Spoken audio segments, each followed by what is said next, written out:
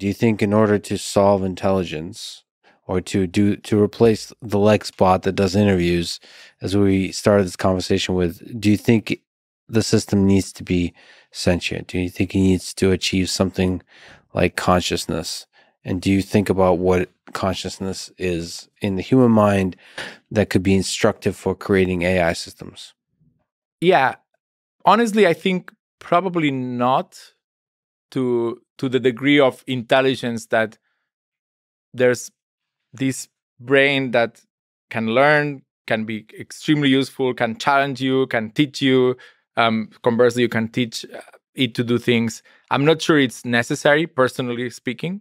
But if consciousness or any other biological or evolutionary lesson can be repurposed to then influence our next set of algorithms, that is a great way to actually make progress, right? And the same way I try to explain transformers a bit, how it feels we operate when we look at text specifically. These insights are very important, right? So there's a distinction between details of how the brain might be doing computation. I think my understanding is, sure, there's neurons and there's some resemblance to neural networks, but we don't quite understand enough of the brain in detail, right, to be able to replicate it. But then more, if you zoom out a bit, how we then, our thought process, how memory works, maybe even how evolution got us here, what's exploration, exploitation, like how these things happen. I think these clearly can inform algorithmic level research.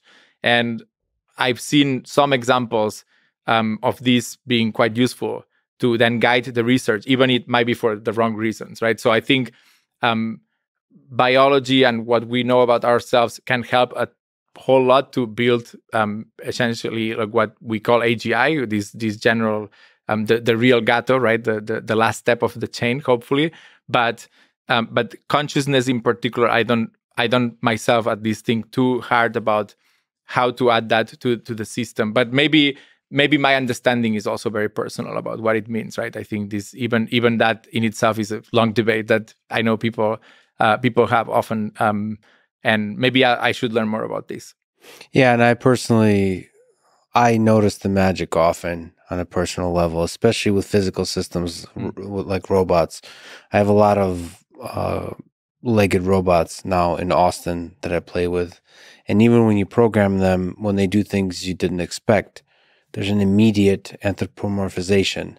And you notice the magic and you start to think about things like sentience that has to do more with effective communication and less with any of these kind of dramatic things.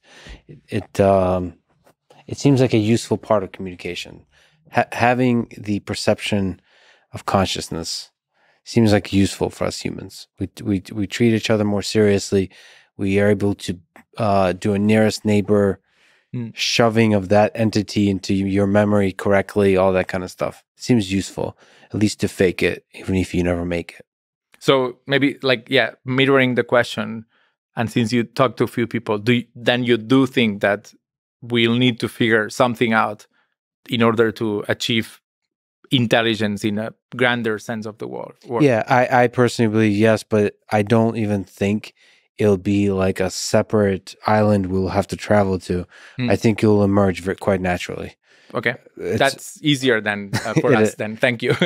But no, the reason I think it's important to think about is you will start, I believe, like with this Google engineer, you will start seeing this a lot more, especially when you have AI systems that are actually interacting with human beings that don't have an engineering background. And we have to prepare for that. Because I do believe there will be a civil rights movement for robots, as silly as it is to say.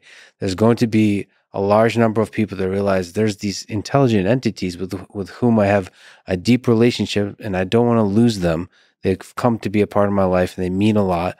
They have a name, they have a story, they have a memory, and we start to ask questions about ourselves. Well, this thing sure seems like it's capable of suffering, because it tells all these stories of suffering. It doesn't want to die and all those kinds of things. And we have to start to ask ourselves questions. Well, what is the difference between a human being and this thing? And so when you engineer, I believe from an engineering perspective, from like a DeepMind or anybody that builds systems, there might be laws in the future where you're not allowed to engineer systems with displays of sentience, unless they're explicitly designed to be that, unless it's a pet. So if you have a system that's just doing customer support, you're legally not allowed to display sentience. We'll start to like ask ourselves that question, and then so that's going to be part of the software engineering process. Which features do we have, and one of them is communications of sentience. But it's important to start thinking about that stuff, especially how much it captivates public attention. Yeah, absolutely. It's definitely a topic that is important we think about, and I think in a way I always see not every movie is equally on point with certain things, but certainly science fiction in this sense at least has prepared society to start thinking about certain topics that even if it's too early to talk about, as long as we are like reasonable, it's certainly going to prepare us for both the research to come and how to. I mean, there's many important challenges and topics that come with building an intelligent system, many of which you just mentioned, right? So I think we're never going to be fully ready unless we talk about this and we start also, as I said, just kind of expanding the people we talk to not include only our own researchers and so on. And in fact, places like DeepMind, but elsewhere, there's more interdisciplinary groups forming up to start asking and really working with us on these questions.